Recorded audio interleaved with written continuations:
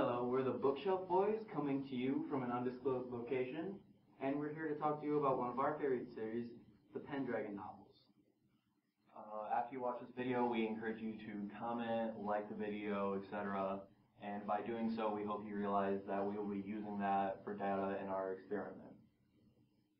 And there will be a copy of this legal document which states we are not liable for pretty much anything. Alright, let's get started. This book series is about a young man, Bobby Pendragon, who travels to different worlds / realms and time periods to solve problems caused by the main antagonist, Saint Dane.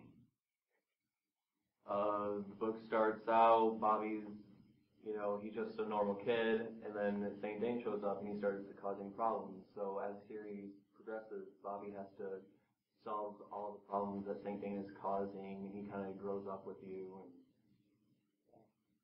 And not only does Bobby have to deal with all this other crap that the world is throwing at him, more responsibility than a young man should normally have to take, but he has to grow on the inside and become growing up in a difficult situation, something that a lot of people could find solace in and agree with.